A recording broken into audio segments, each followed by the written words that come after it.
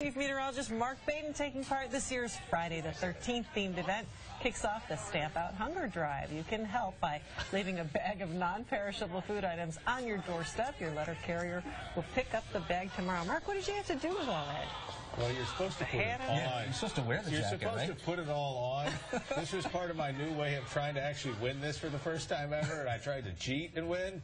Cheaters never win. That's it. That is the lesson. Did you get to keep the hat? No, it looks good. You had your eye on that hat. I did. Get a free bowl of soup with it.